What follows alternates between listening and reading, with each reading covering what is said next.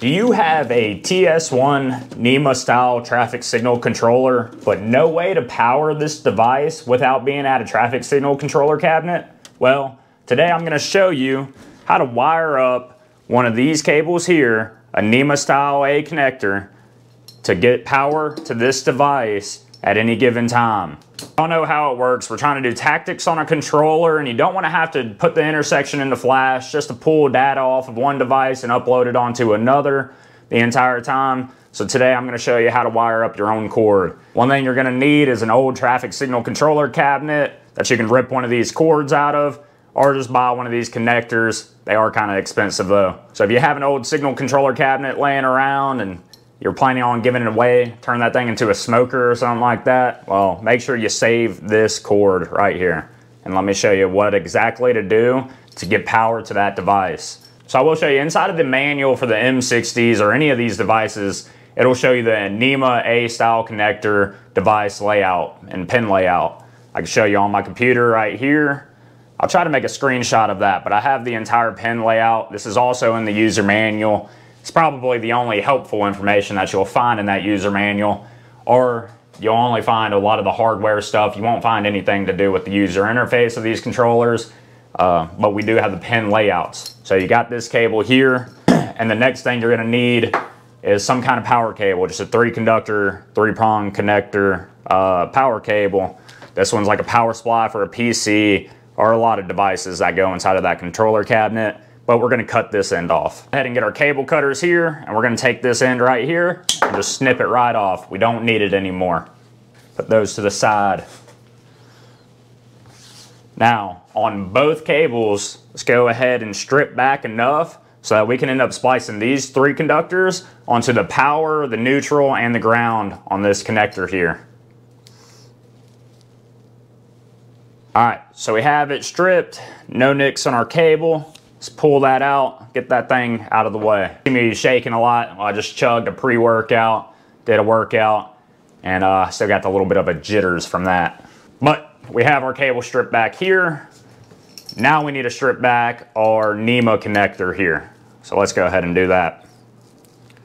This one should be easy to strip. Looks like I need to sharpen my knife, I will say that. All right, let's get all that pulled out. Let's get the protectant, the plastics and stuff out of that. It does come with these little pull strings in here. Let's get our scissors and cut those back. We won't need them. All right, now we have all these cables right here, all these logics, powers, everything. This one is nice, it's color coded. Usually won't have any of these color coded. They'll usually just be all blue cables in here. Now, what we're gonna do, because you know, you got a bunch of different mixed up cables here. You don't know which one's your AC line, you don't know your neutral, and you don't know your ground. So, what we're gonna do is hook a meter up to it. Let's go ahead and get our Klein meter out. Get it out the bag real quick. And now, we need to set this meter up here to continuity. Once you have it set to continuity, what I like to do, just make sure your leads are hooked up good, and you'll touch your 2 leads together, and you can hear the ringing over there. It means it's checking for continuity, and it's completing that. Now we can look up our pin connector layout diagram, and we know what we need to find. So we need to find the earth ground, the AC neutral, and the AC line. Well, on this diagram, it shows right here, our neutral is U, and it's all labeled on these NEMA style connectors. There's a bunch of labels inside this connector here. So I know for U, I need to stick my meter in right up top. Should be enough to stick the meter in. Now, it might be tedious, but we can go through all these pins and just check for continuity. All right. So we found the neutral, which is this solid green cable. And again, I want to do this, obviously, I could just open up this connector, probably see the color code, figure it all out by that. A lot of these connectors and newer cabinets and style like that, you're just going to have a bunch of blue cables coming out of it. And you may have a different color code, but I want to just show it the way that you can do it on any style of these connectors. So we got our neutral found out. Next, we're going to look for our earth ground, which is V. So let's stick this back into V. One lead into that.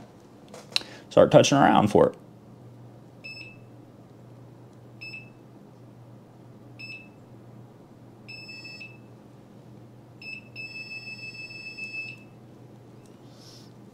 And there you go. That's our earth ground.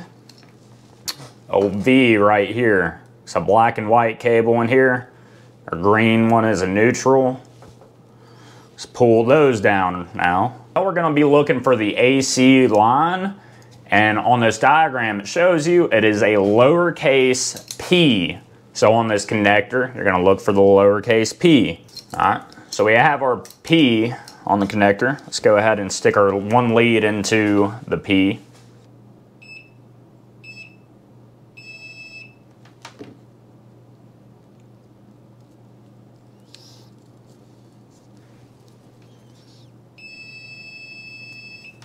All right, there we go. We just found the P, which is this orange cable, and that's going to be our AC line.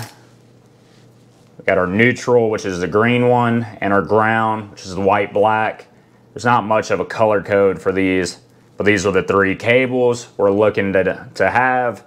We'll end up trimming the rest whenever we test it and make sure it works. Now we're going to take this cable here and butt splice it into these three cables here. So let's get to doing that. Pull out our box here. I'll be using these red butt splices. Should work fine. All right, we got these wire strippers here. Let's use these to strip back a little bit of the cable here.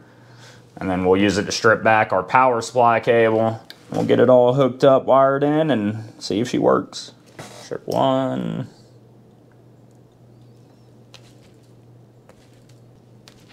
All right. Got our three cables stripped back on this. Now let's go ahead and do the same on the power supply. Strip back. Now if you look up the color code to this power supply, you'll know that the green and yellow is going to be your earth ground, blue is going to be your neutral, and the brown is going to be your hot. And that's pretty common with these three colors. Now we're going to take three of our butt splices here, and we're going to splice on these butt splices to the cable, the power supply, and to the NEMA connector. Just one. Your mouth is a tool, know that. Alright, crimp her down, do a little tug test on that side, and this side. We're good on this end. Now, as we remember, on our NEMA connector, we have orange is hot, white black is ground, and green is going to be our AC neutral. So let's hook that up. These cables are good and twisted. Ooh, that pre-workout definitely got me shaking though. Go ahead and crimp her down real good. Make sure to do a little tug test too. These small cables are known to pop out. Best route would probably be to solder these up and then tape it all up real well. But just want to get it working for you guys. Our white black is going to be our ground. Go ahead and feed that into our butt splice here. Down real good, do a tug test. Make sure you didn't get just jacket. All right, and then we had green for our neutral. Make sure you get a nice crimp. Push down on it pretty tight. There we go, we got butt spliced our three lines that we need. Make sure you tape up the rest of these. You won't need them on our other cables. Let's tape those up for now. Make sure they ain't really touching each other and touching stuff they don't need to touch.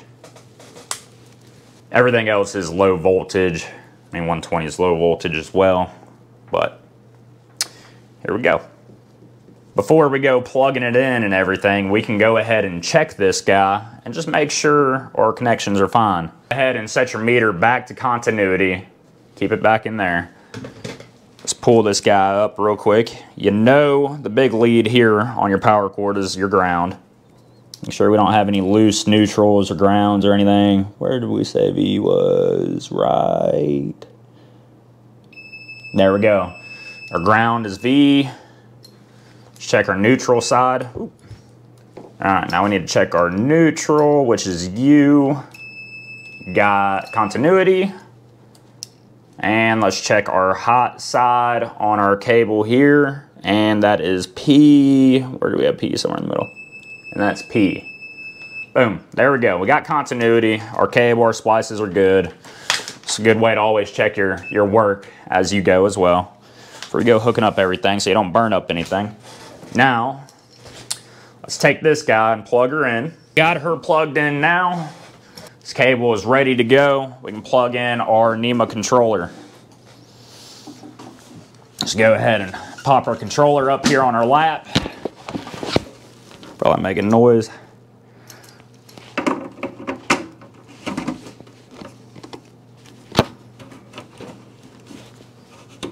And there we go. We got power to this device. I wish this one was audible. And here we go. Yep. Got all our main menu screens on. And you now have, let me try to get some lighting going to it. May help out the screen. But now you have a power cable to power up your NEMA device. And you can do tactics on this device. You can do everything like that you want. As you can see, we do have power. Can go through the menu options, ring timers. There you go. You got everything. You got everything you need that's set up on this device. You now have a power cable that you can hook up to and get your work done, get tactics done, installed. You know, this controller set up for the intersection you're putting it at and have it ready to go. Can sit there and power your little mock intersection, anything you want. Obviously, for the field techs, that's the way you really want to go. You always want to have one of these power cables here and handy with you. We had an old cabinet laying around. I cut this cable out of and went ahead and made a cable. Hope this helps somebody. You definitely want to end up getting yourself one of these connectors, one of these cables. Keep it in your work truck. This thing is about essential. If you're swapping out a lot of traffic signal controllers and you're upgrading stuff, you pretty much want to have one of these. You got to have one of these in your truck. So make yourself one. I hope this video helps you in learning and teaching you how to do this. I'm going to try my best to keep teaching everybody anything of my knowledge in traffic signal field, so that just helps out everybody in the industry. A lot of this stuff doesn't come with very good information on it, or little guides or diagrams or anything like that to go off of. You know, they would either want you to take a class or it's all field experience. So hopefully these videos help some of you signal techs out there on troubleshooting, on how to set up stuff, how to do whatever.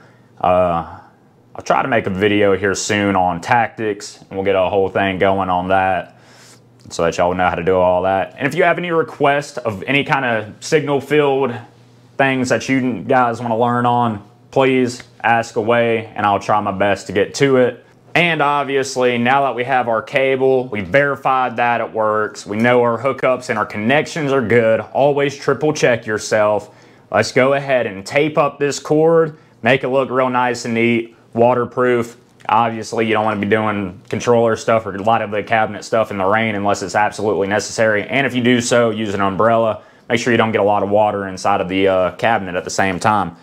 But just so we don't have anything short out, I just had my tape in front of me. This controller is probably covering it up. But we can go ahead and tape up our cable here.